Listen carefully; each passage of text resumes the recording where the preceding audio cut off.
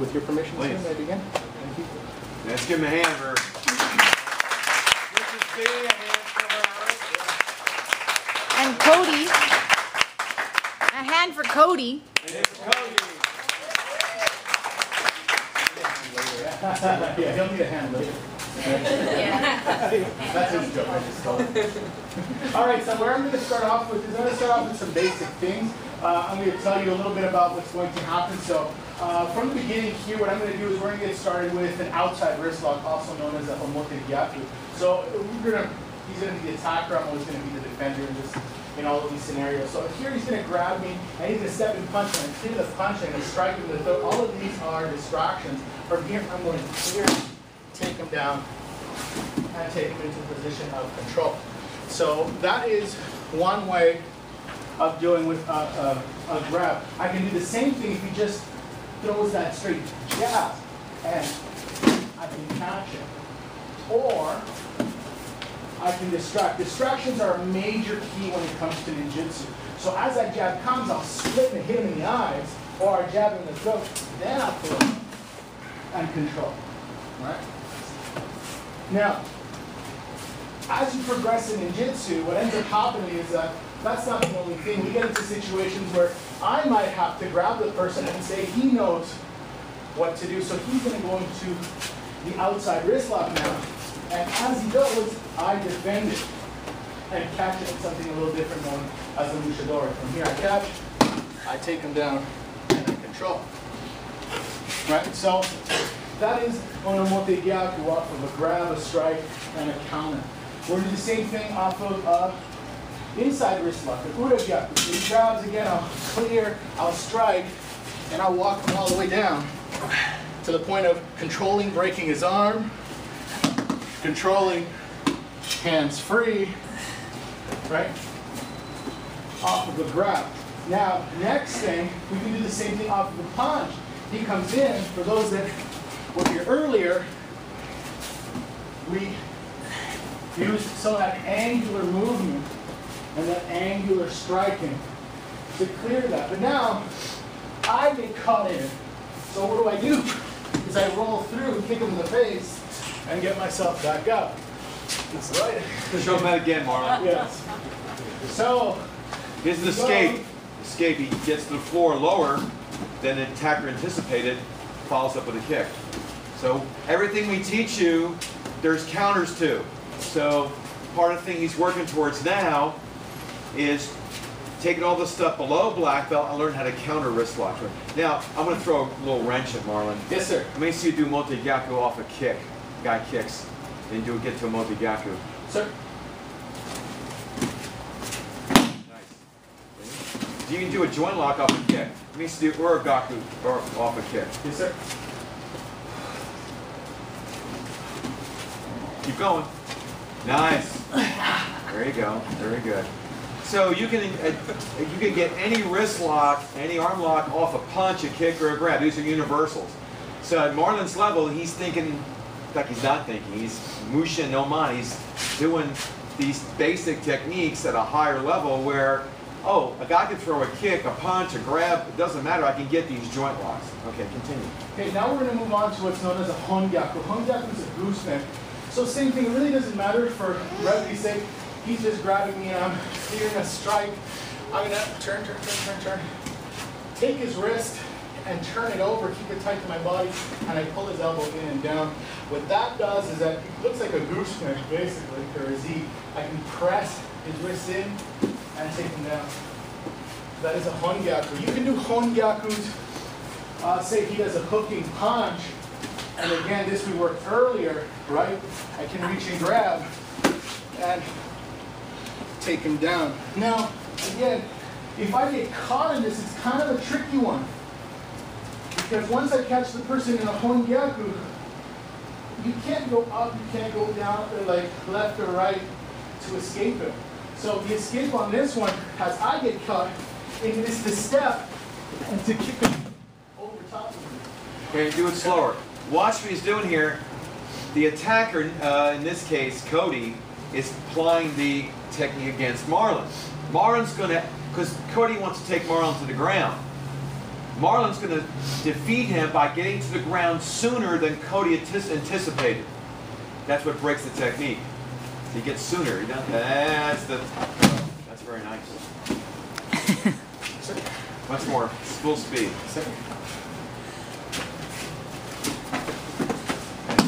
Nice job. Good job. Okay. Continue. Thank you. So those are some basic wrist locks. We're going to start dealing with some straight attacks. Say he grabs and I clear and he keeps his arm straight. I can pop his hand up by pressing, by grabbing skin, rolling it back and walking him back into a musadori. Okay.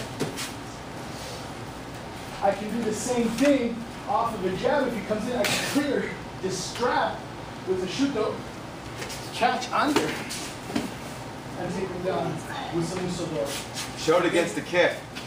Sir?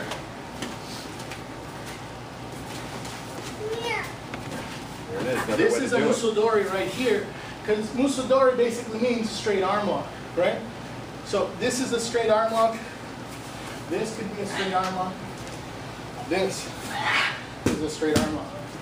Right? The actual term musadori in Japanese translates as nothing alike catch. That's a little bit esoteric. Nothing alike catch. Or we use a straight arm lock. Very nice. So you can see he's doing these techniques not just against the grab, not just against the punch, but also against the kick. Well, the guy's kicking. He's not. Well, after he checks the kick, which he's doing very well with the leg checks, he goes in and he can find the arm. The arm may be up here. The arm may be down. He finds the arm, whether it's the wrist or the elbow joint or whatever, then he can affect the locking, even against the kick. He just finds the arm. Wherever the guy's arm is going to end up. Continue. So we got to the musadori. Now we have a mushadori. Mushadori is a warrior catch. Basically, again, we'll start off with the grab. I'll clear, but this time when I hit, he reacts and he pulls me in. So that gives me the opportunity to catch his shoulder. When I catch his shoulder here, it makes it very easy for me to kick his leg out and control. Same thing works well if he's doing any sort of hooking punch. If he tries to hook towards my head, I'll distract and I can get under. Again, keep out and control. Right? Now, if I find myself being caught in a mushadori, what I'm going to try to do here is get close to it and spin underneath it. Notice how I have my leg trapped behind his, makes the takedown easy. Again, Control. very subtle. That's how Marlon moves in a quick circle. That's graceful, very nice. Now, we get into some throws. So we did our wrist locks, our arm locks, shoulder locks. Let's do Onikadaki. Let's do Onikadaki and then Ogyaku. Ogyaku, yes. Onikadaki next. Yeah. So Onikadaki, I get grabbed again. I clear, I strike. Again, he gives me that bend arm, but I don't have the opportunity to kind of snake over this one because of his hand position. So I'm going to change my hand position. Right? From here, again, I can kick out this way, I can kick out this way, and control. So the biggest key to the Onikadaki is getting myself into this T formation. I'm facing this way, while Cody's looking that way, and I keep nice and tight, good control of his shoulder. Again, and from here, I can always move into something a little different. Once more. Yes, sir. I'm going to stop you for a second and say freeze. Yes, sir. Freeze. Now notice the position Marlon's in.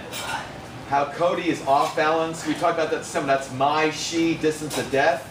Marlon's in my, I, distance of harmony. Cody's in a really bad position.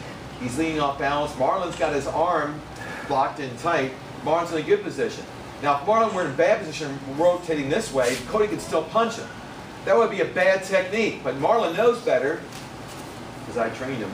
A better position. It's like playing pool. He's in a better position this way, because he can't get hit. The idea is I attack you, you can't get me. When there's 3 hits in a fight, he hits air, you hit him, he hits the ground. Boom, there you go. So we can get into that. Again, hooking punches work well for these kind of things. Hooking punches work good. So if he does a hook, I can hit, and catch him. Or if he goes a lower hooking punch, where I'll drop like we did earlier, right? And I can wrap him up into a reverse. That's called Ura Onikidaki. Ura Onikidaki, yeah. Inside demon. Onikidaki means demon crusher. What a cute sounding name for a technique. We teach demon crushers here in intention martial arts. That was the first Japanese word I learned. Onikidaki. All right, so now we're going to go into an Ogyaku. Ogyakus work well off of grabs. Again, he grabs, I clear, I strike, and I take him. I can just throw him if I'd like. Show him that one in slow motion. I can follow him. Slow motion. Watch him take the shoulder.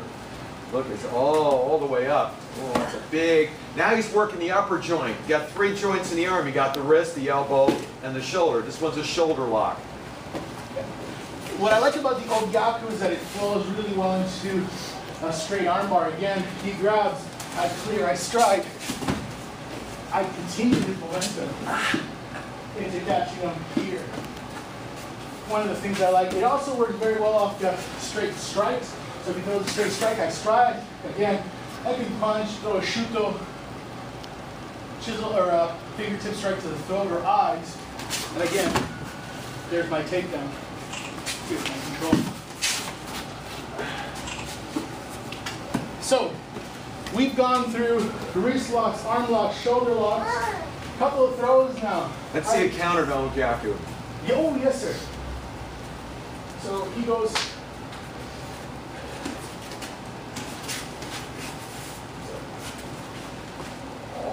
Nice. Go ahead, keep going.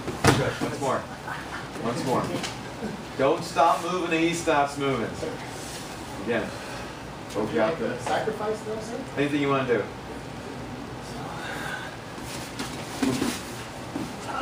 Good. Very nice. Again.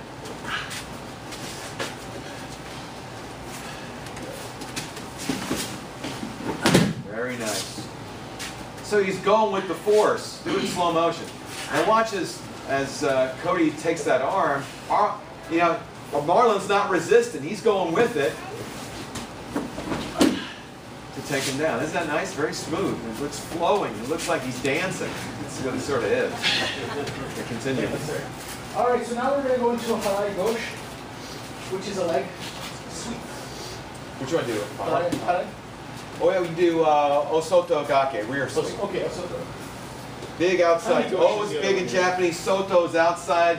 Gake means to hook. Yeah. Big rear sweep. So from here, I get grabbed, I clear, I strike, I slide in 3 standard line, or I can do a rear sweep. The same works well with punching, as I'm here, and I like punching and counter striking, because then I'll hold on to flash, his ear step, and take him down in the same way. Right now, if he tends to want to do that to me, so he steps and he goes for it, I'm going to lift. One that I like because of the position that he is to slide in straight in and to take him into the, I'm sorry. Once more. Forgot the name. Uchigaki. Uchigaki. Inside. O is big. Uchi's inside. Gake's hook. Once more. Beautiful. Now do this. Do the pickup with the leg. He's going to the Hichino Kamae. One leg posture. Watch how he, slow motion. As he goes in, he feels the attack.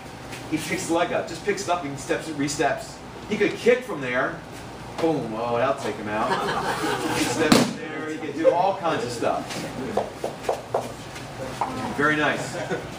Now we can go into the Gansekinage, the slinging, the big draw. Let's do, before we do, let's do a Hani Gosh, where he kicks to the side of the leg, the side of the knee. Yes. So same thing, let's say he grabs, I clear, up, I'm going to now, instead of sweeping, I'm going to bring my leg up, bring it to the side of the knee, and That's for the smaller gals in the audience. Remember I told you it gets a bigger guy, you want to take the knee out that way. That's called Hani Gosh. Hani means springing, and Gosh means hip. Springing hip throw. Boom, right there. That's why clipping's illegal in American football. You break that knee. 80 pounds of pressure break a human kneecap on the side. So that's a different kind of a throw where you're kicking the side of the leg. It's very quite nasty. All right, so Something different.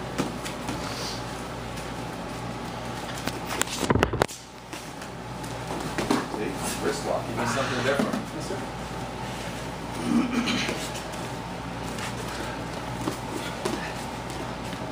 Keep going. Okay. Once again, give me a side sacrifice throw off of Hani Ghosh. Sir. Yeah, there it is. Very nice. He has a little demo prayer today, which I like, but I'm going to throw some curveballs at him, make him not think. Yes, it's a. That's how I know he gets it. I said, do this one, I want this one, without thinking, boom, boom, boom, next one, next one, next one. You got to pull these out of your hat. Sometimes other places. That's a little ninja joke. Ganseki Nage. Say a throw that you've seen is used as a counter now. He grabs, I'm going to strike clear. I'm going to step in across his body nice and tight and keep my spine nice and straight. And here is, the throw comes from the turning of my spine. Ganseki Nage in Japanese means slinging a big rock. Throwing a big rock. Again, up. This is up a shoulder grab, a belt grab or something off the grab. Sir. Or he's pushing the maybe, pushing grab. Nice hit. Same grab. This time do the Ganseki on the non-grabbing arm. He's going to grab you. Sir. There it is, see? Other arm, doesn't matter. He's like, go slow. This is called Nagare. When you get good at this, you start doing this without thinking. Mushin, no mind, no thought, you just do it. You will become the art. You're working on, it's no longer, well, what do I do now? Beginners, I step here, my hand goes here. And, well, we all do that in the beginning. But when you start to get good, it starts looking like a martial art, as opposed to being a martial practitioner. So what's an artist? Somebody who can create. Martin's actually creating stuff as I'm telling him, let me see this, let me see this, I mean, he's doing it. So I have three kicks prepared for you. You might want to see some more. Let me see Hani Ghosh off of a kick. Sir. Let me see Ganseki Nage off of a kick. Sir. Take it off a round kick. Good. Good. We've all been there. I empathize with you. Oh, nice. Keep going. Lauren likes that one. I did that to you earlier. Show that one again. We love this. This is a cross. Slow motion. Tell me what you're doing. Teach it. Well, basically what I'm doing right now is instead of me checking as you've seen me do before, coming into this position, what I'm doing is now I'm just bringing my leg up across. It's almost like a crescent kick. And I'm going to make contact with his hip crease or right above his knee when he's coming around with that round kick. So as he comes, Cody, what does that feel like? Painful. Oh, it's It's right on the nerve. And the harder he kicks, Yeah. the worse it hurts. Good. Nice. Let me see you do against a straight kick. Do that shin check when you heel the foot. Sir. Straight kick. Straight kick. Ooh! Explain that to the audience. Cody, explain that to the audience as the receiver of that. Okay, finish It it. hurts. Marlon, tell him why it hurts. What are you doing? Well, basically what I'm doing here is I'm just jamming him in a section where he's not expecting to have any contact. As people who know how to strike, there's a small area of target that we expect the strike to be in. Everything before and after that is, or especially before that, is relaxed. And so he's got a relaxed leg. When I come here, I'm jabbing my heel right across the shin bone. Not very much muscle all across the shin bone, but we do have lots of nerve endings there. Right? So which is why it's an extremely jarring, even when he's kicking slow. Very painful, very jarring, and allows myself to go in and do different style takedowns. So see, those were kicks. Right. We did the front kick. One that I like, it's kind of a bit of a henka.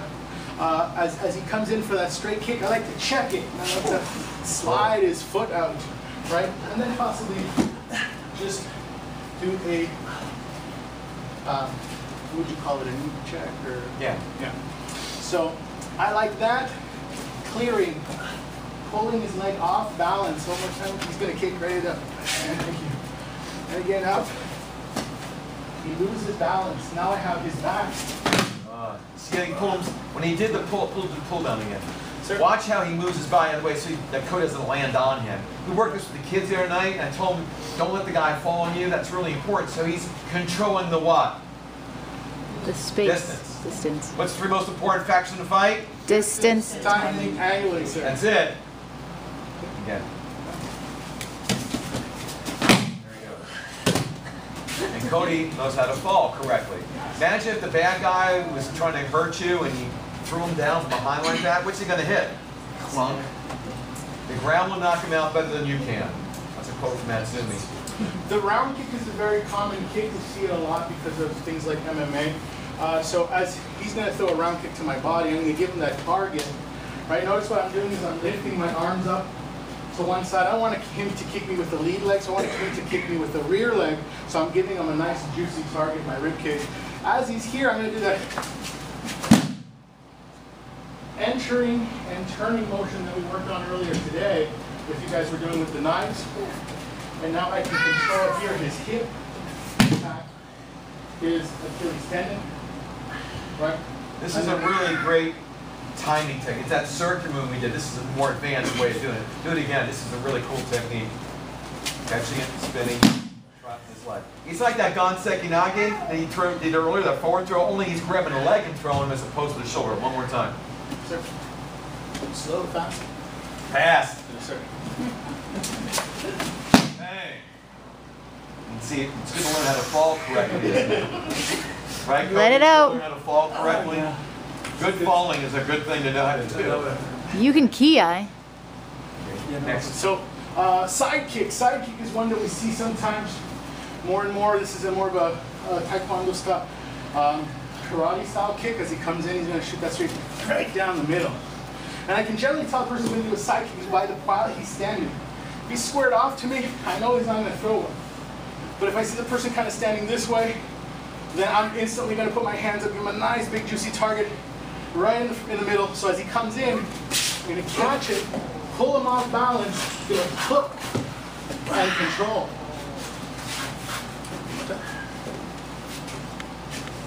Watch his distancing on this.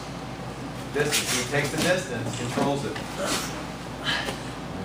Okay. A henka that I like, because I also like doing grappling, is when I'm in this position, knee bars come in quite easily. There we go. Right? So breaking the leg, breaking the knee is just something that I like, which is what I love about ninjutsu. That if you do other arts, they just blend in well with each other. So you're not stuck to going, this is the only thing you can do. It's about evolution. It's about learning new things. So that's one thing that I really enjoy about it. Now, another one is the back kick. A couple things that I like about the back kick. As he comes in, I'll shoot it, I'll catch. I won't do this one, but I know you like it. Catch and break. Show again. With more room, yes. With more room. Yes. I want them to appreciate this. I'll catch. Now what I'm going to do is I'm going to pull his arm right to his groin. I'm going to break his elbow using his own groin. But not to mention what happens to the groin when that Yes. gets slapped up It there. doesn't feel good. But one of the highest level techniques that I've had the pleasure of learning is when he does that back kick, is to kick him in the butt. Kick him. Give him another back kick, Cody. Show him how fast you are. You see how that works? Because, you know, from a physics standpoint, we do it slow motion. Cody's got to spin 360. Marlon can stay where he is and just tap him lightly. Tap him lightly. Quick kick him. That's all he's got to do. Once again, that's all he's got to do is time it. Can't get the kick off. Then now, I want you to do the same check, then follow with a follow-up and take them out. Sir? Bang, there you go. Boom. There it is. Very nice, good hand, good job.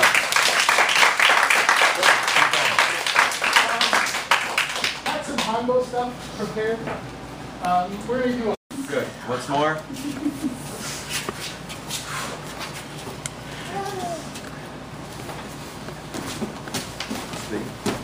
Okay. Okay. Give me a Ganseki, see if you can do some kind of a rear throw counter or a wrist lock off Ganseki. Anything Yes, sir. else? Keep going. Good. Nice. Good. Good. Keep going. Don't stop in the middle of technique. Whatever you're doing, just do it. Good. Arm bar. Very nice. Okay. Hi. Yes. Something else. Good. Good, rear sweep. Okay, good. See, what I'm trying to do is not engage his conscious mind. So you, again, when you start getting good, like Marlon is, you start pulling these things out of your hat. Oh, because you've done all this so many times that you just feel where you need to be. Oh, he's here. I know I've got to go a certain way to feel what's going. It's like dancing. When you dance with your partner, you're working in synchronization. Yes, sir. That person moves you, or you're leading, they're following, or they're leading, you're following. It's all like a dance. It should look like that.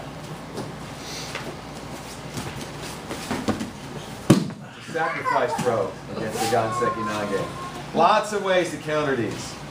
And that's the fun, I think, of doing martial arts, no matter what style. I know it is grappling. There's a lot of different variations, and Shotokan sure has all that too. But it's like, oh, now we get into the fun part. Let's try this variation. What if he does this? What if he holds the gun sideways? Or whatever. Okay, Yes, sir. let's do Hanbo now. Yes, sir. There's 3 kamais, there's 3 postures. Basic ones with the Hanbo. One is here, which would be natural if you're working with the cane. If one is across the legs and one is behind the back.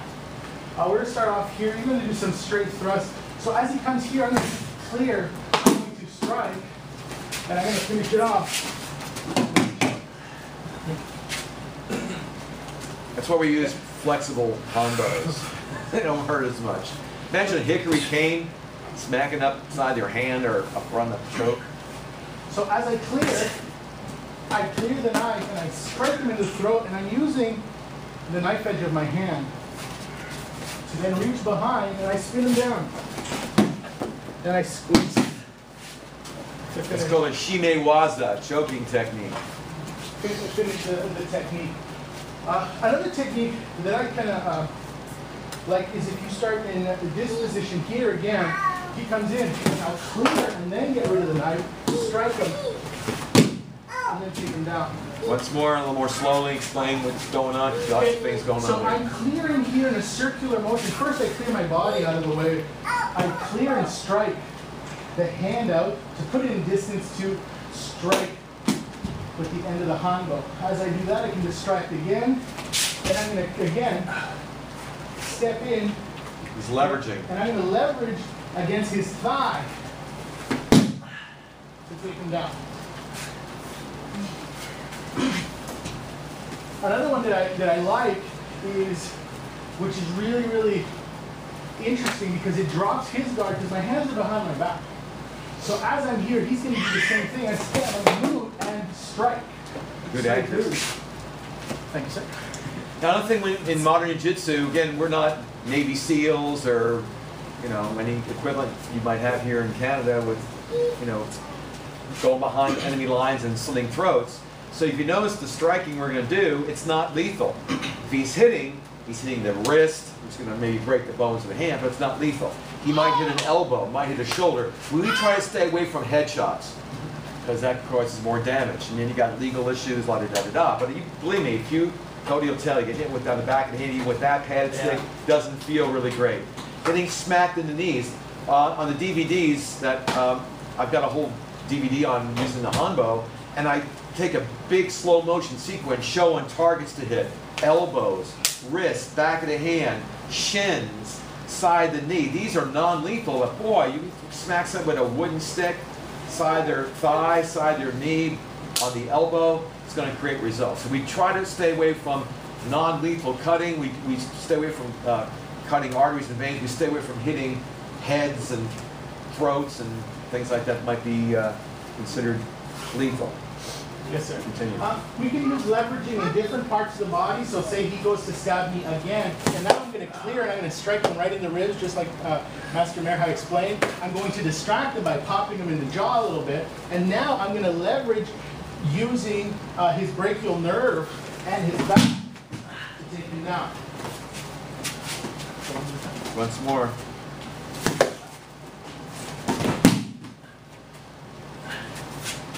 So you can use different parts of the body to leverage a person down.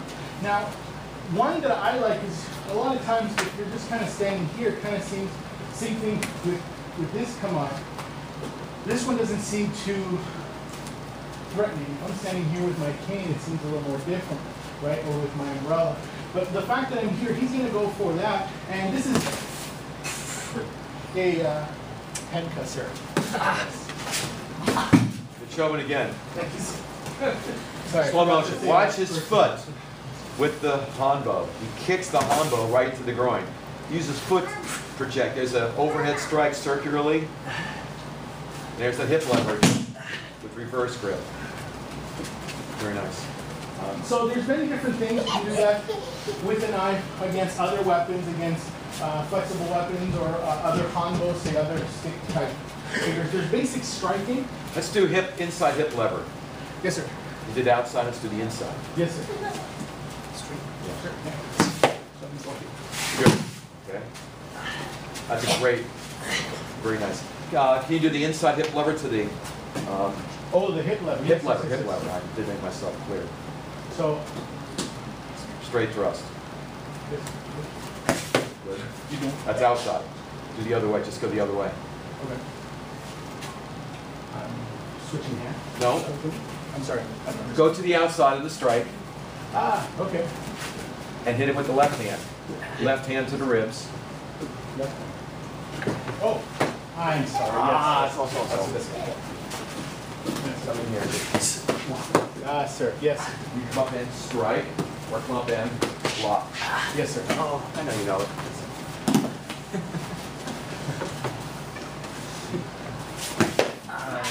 There it is. Turn palm up. There you go. Once more. Good. Moving, moves away. Bam. Hits. Palm up. Good. Again. One more time. Now again, it's a very light stick, so it's sort of like a noodle. With a heavier stick, it's easier to do.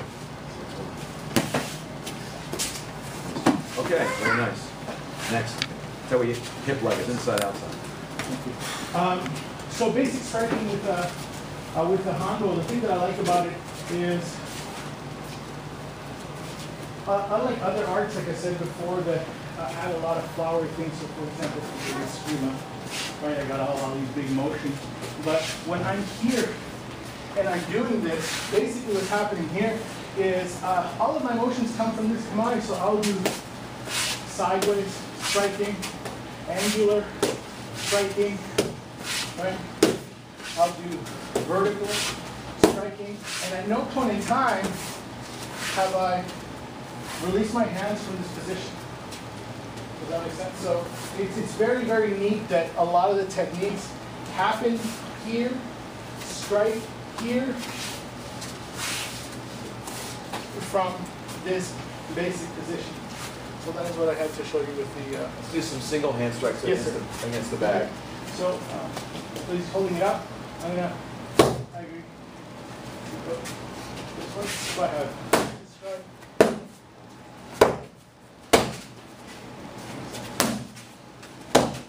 And thrust. All right, so you can do a two-hand, single hand. Very nice. Okay, good job.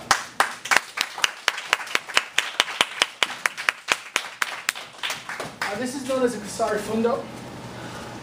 The kasari fundo is a weighted chain. This one is not a chain, or it does have a little bit of weight to it, but the same kind of idea with those strikes as we're here.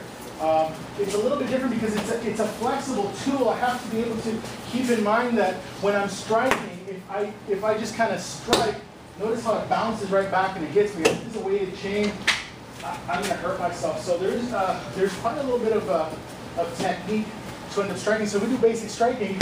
I move my body out of the way, right? I strike, and I get my body out of the way. As I'm hitting, I'll use the back end of my hand to throw it through and let it follow through with the strikes. Okay. Now it's a very, very good tool because this represents a belt. Very easy to use. Everyone's got one most of the time. So you always have it on you. Master Maier just took his up. Tell him. So I have a belt in my hand. It's and generally what will end up happening is that I'll tuck in this side and I'll have the weighted end on this side. I wear that belt. Any belt, you take it off, you got an instant tool for striking or trapping. So really, so if he says he throws a straight jab, I can clear it, the jab, using the sarfundo or the belt. So if he punches, I can come in, I can distract him with a strut to the temple, and then control, take him down, and put him to sleep. Right? So one more time, he comes in, I hit the strap. Right? Now it's across his jaw. Very painful. Right? Both very good positions to be in to control. That's going on the outside. I could go on in on the inside. So as he punches, I'll clear and I'll hit with a headbutt and I'll throw this, loop it big over his head and take him over. And again, finish. Very nice. That was a good roll. So he throws that cross, I headbutt, I throw the loop over his head because I know where he's going to be, and get deep, and finish the choke. I can trap and control with these. So as conscious, I can control.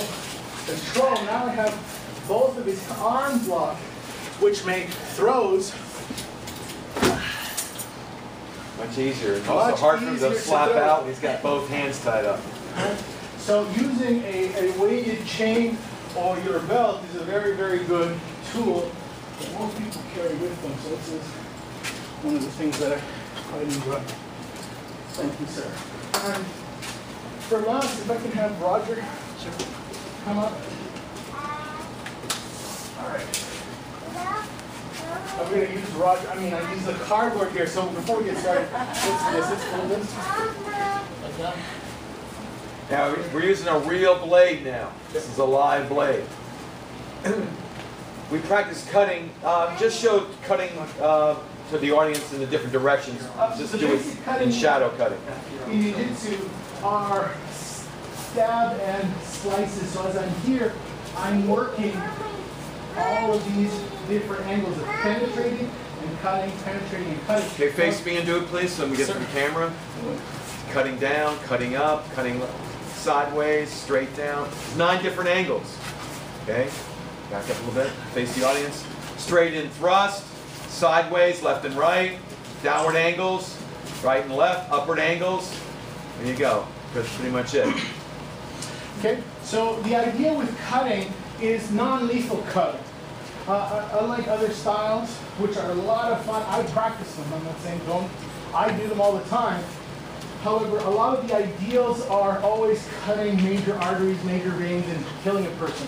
What we're doing with this is practicing, so if we need to escalate to the point of having to disarm someone and incapacitate them, we want to do it temporarily and not permanently. Okay?